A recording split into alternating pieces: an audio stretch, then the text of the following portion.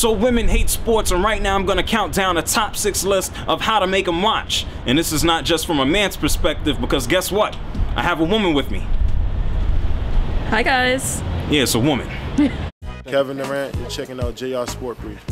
So look folks, I did a video about women and I couldn't help myself. I had to bring a woman in. You may have seen her on Twitter and also on YouTube. Tell the people who you are. Hi, I'm the girl who loves sports, or Ashley for short.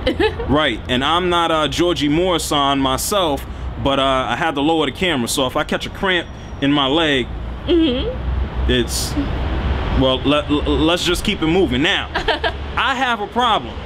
Yes. A personal problem every now and then. It's hard to get a woman to watch sports, but you love sports. Why do you love sports before we get started? Tell the people in the camera. Tell them. I love sports because it's just one of those universal things that everyone likes, everyone can relate to. You always have someone to talk to about it. Not true. And it's just fun. That's not true. What? You said it's universal that everybody likes it, but that's why we're out here filming a video. Well, the on 14th Street. majority of people. It's something.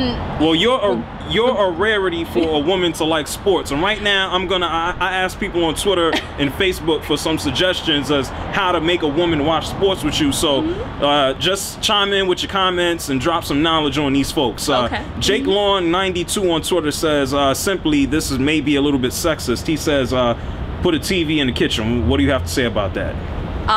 Well, first off, I do enjoy cooking, but okay. I also enjoy sports too. All right. So I guess you could mesh the two. Right. But preferably, a woman could incorporate watching sports with her man by cooking things that he likes while watching the game with him, having dinner together.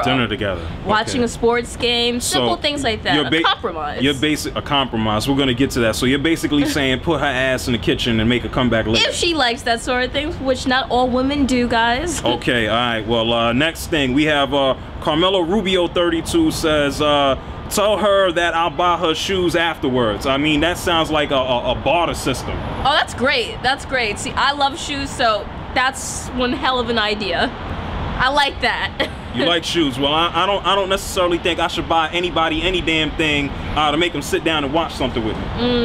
Well, if bribery doesn't work, maybe a little. You can watch a sports game. I'll watch a sports game with me if you take me shopping. Bribery is great. What do we have here? Kind of the same thing. Jay Penn's on Twitter. He says pair. I think he's in high school. I don't know what the hell he knows about any of that. That sounds like a pimp system to me. Yeah, maybe don't go that route. You know about pimps and hoes? Not too much. Okay, that's good. We're gonna save that for another video. John Hillberry on Facebook. He says have them make you a sandwich. What is the deal with men and they just want food and sports? They equate the things like it's bread and butter. Sandwiches are the way to a man's heart. Sandwiches. And I make awesome sandwiches. Let me just put that out there. That sounds like prison food. Sandwiches are great. I mean, it's handheld food that you can watch while watching the game. Who wants a sandwich? Who wants to have bologna sandwiches for dinner on Sunday? Some men do. I don't know. What do we have here? Rob Peltier on Facebook. Tell them you listen to their feelings afterwards. Are you one of those emotional women? I'm emotional when my team loses. Does that count? Are you emotional for like man problems and stuff like that?